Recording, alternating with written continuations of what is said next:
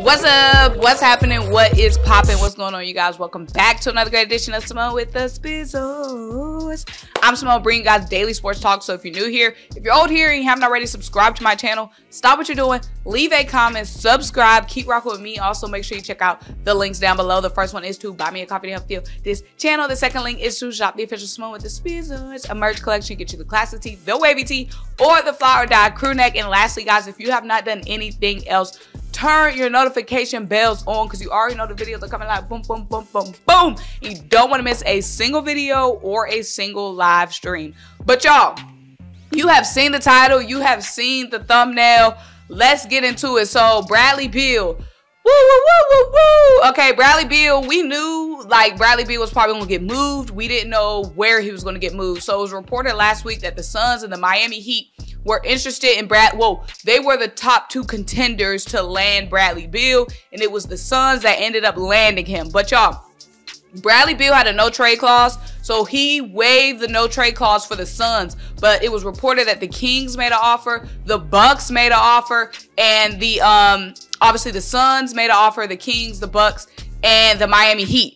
So he waived it for the Suns. But y'all, my thing is, first and foremost, why are the Sixers not engaged in these conversations? Like, why did the Sixers not even make an offer for Bradley Beal? Like, what? Like, we got to make a move. We got to make a big move this offseason. And it's just like, why wouldn't we even, like, field an offer? Because like I said, the free agency market when it comes to guards is not good. There's no big needle movers on the free agency market when it comes to guards. And we know if James Harden leaves, then that's a big position that we're gonna have to fill. So the fact that we weren't even engaged in the conversation, damn, we couldn't shoot a little text to the Wizards. We couldn't shoot a little text and a little phone call, nothing? Like, what do y'all have planned? I don't want another offseason where it's no moves or subpar moves and we go into the season with just hoping Joel Embiid can wheel us past the second round. And absolutely not. You see how the Miami Heat active, the Milwaukee Bucks, the fact that the Bucks were looking to add a piece like Bradley Beal, when the Bucks, the way that their roster is already composed, really is a contender, obviously, for #1 in the East, a contender for a championship. As long as they have Giannis and Drew and Chris in that core, they're already one of the top dogs. So the fact that a top dog is gunning for a piece like Bradley Beal and the Sixers are not is embarrassing. But y'all, some more stuff has coming out. Okay, so Damian Lillard, apparently the Miami Heat now are the top team interested in landing Dame Lillard. So this is really, the Eastern Conference can look really, really, really different next season. And I'm saying the Sixers can't fall behind. We need to be interested in Dame. Hopefully, the fact that we weren't interested in Bradley Beal hopefully means that we're interested in Dame Lillard, making a trade for Dame Lillard. We have a big contract like Tobias Harris we can dump and offload, and Portland can rebuild and whatnot. If the Heat are interested, we need to be interested, because we can't let the Heat keep surpassing us. We can't let these other teams in the East continue to try to get to the championship, build championship rosters, actually compete.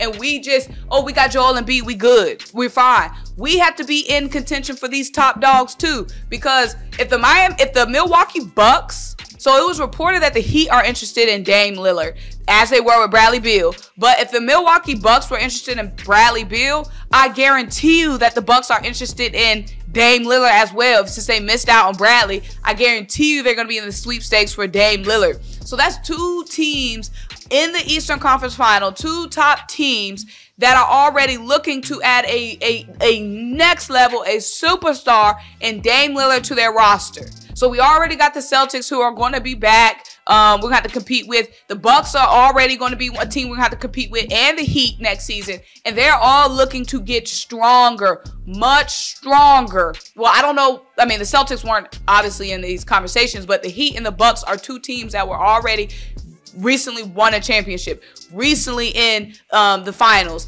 recently in the Eastern Conference Finals. Why aren't we pushing to make a move, and maybe maybe we are, and it's just not being reported. But like I said, the other top dogs, they're making it known what their goal is, and that's championship. That's championship. So, y'all, this Dame Lillard is like a big shoe waiting to drop, because again, this Dame, and also the Kings were interested in Bradley Beal, so I bet you the Kings are probably interested in Dame as well. He could end up going to the West.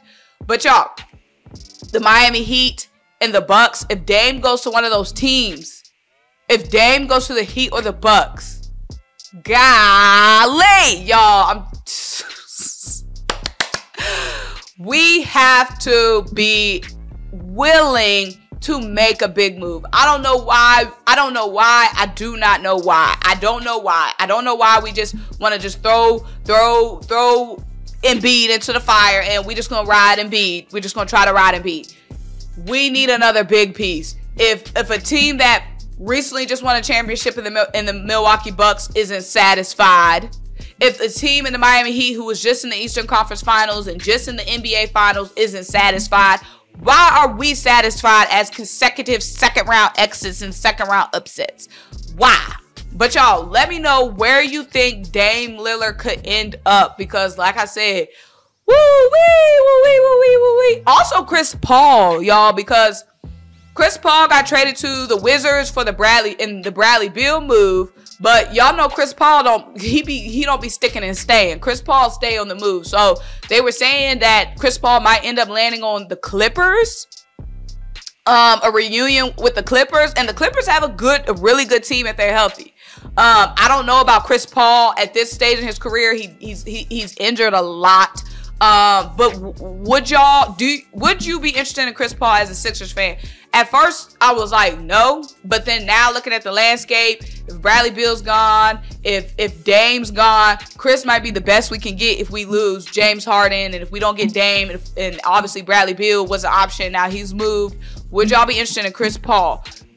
Let me know down below. I can see Chris Paul going to the Celtics. I could see, I think in the East, I really just see Chris Paul going to the Celtics. I could definitely see him going back to the Clippers. But y'all, let me know what you think down below. Where do you think some of these big names are going to move? Especially the biggest name, Dame. And then also Chris Paul. Where do you see him moving? Where do you see him landing? But y'all, let me know what you think down below. Make sure you like this video, leave a comment, subscribe, keep rocking with me, check out the links down below, and I'll talk to you guys next time. Bye.